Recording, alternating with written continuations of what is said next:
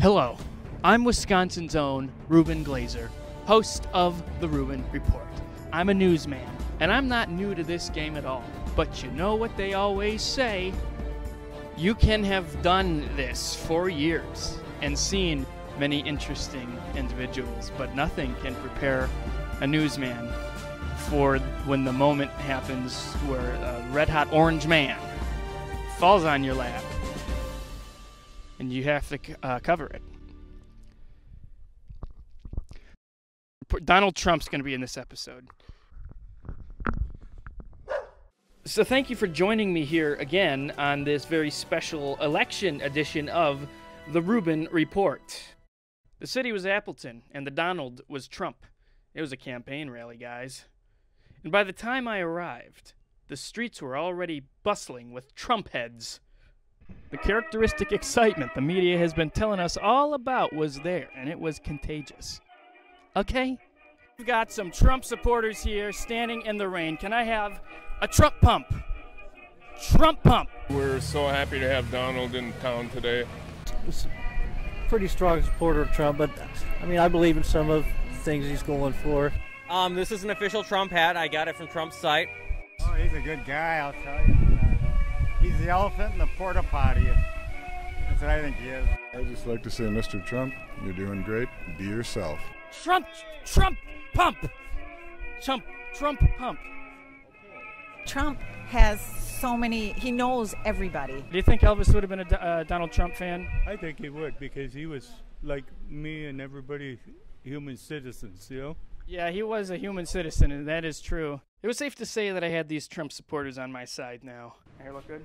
Yeah. Your hair looks good. But to seal the deal, I needed a bond through their favored means, negativity. What was something they all hated? Jeb was a mess. Right, Jeb Bush. Why didn't I think of that? They despise that guy. Jeb is a mess. Jeb is a mess. Like 4 times. All right, Jeb is a mess. Jeb is a mess. Jeb is a mess. Jeb is a waste. That time you should have said waste. Okay, now it was official. These folks were putty in my hands. And then let's do another unison thing. We here we support Donald Trump. We support Trump. Again, from the top. Of course, this was all happening outside the venue. I hadn't gotten in yet. Oh, don't think for a minute that I wasn't aware of the risks involved in this assignment. This all seemed too convenient. Perhaps this was a clever ruse by the Donald himself. After all, I have been insulting that guy on Twitter for years now. And plus, I mean, there was photographic evidence, incriminating photographic evidence that I don't support him. It's right out there. Look at that. You can't erase that from the internet. I needed to damn the consequences, and I needed to go into the den of the Donald Trump.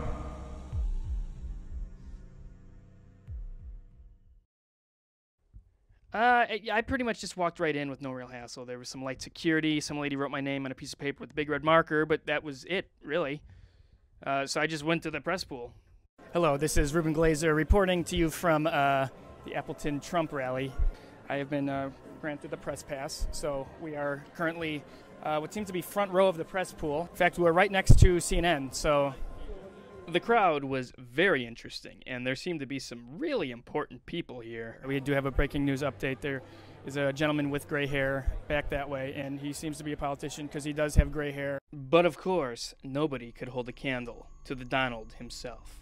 Before I knew it, an entire hour had passed. It was go time. Except I had to sit through an opener.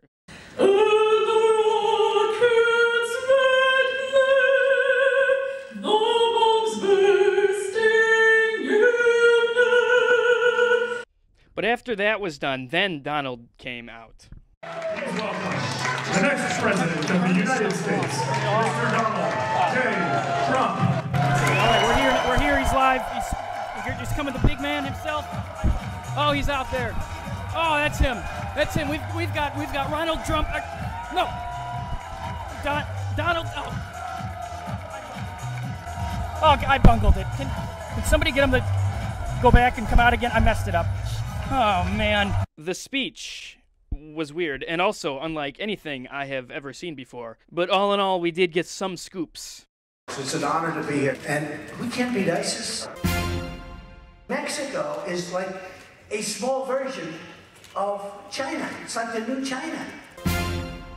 Because you're going to have people that never voted before coming across. And no poll, I think I'm doing so well. I like limousines better than bikes. I'm going to die! It's terrible. What's going on is terrible. We have a country that doesn't win anymore. Our health care is a disaster. Obamacare is going to be repealed and replaced. It's a disaster. Take me in, O tender woman. Take me in, for heaven's sake. Take me in, O tender woman. Sighed the broken snake. That snake gave her a vicious bite. Oh, shut up. You knew damn well I was a snake. I guess he's done? I hope so. I was getting uncomfortable. You're going to say this was one of the great afternoons of your life? Take a pause, Ryan. I don't know what it was because I wasn't listening. Thank you, Wisconsin. Thank you. We'll do a great job for you. So there he goes. There's that flash of orange on top of orange zipping by. We are here with Ronald.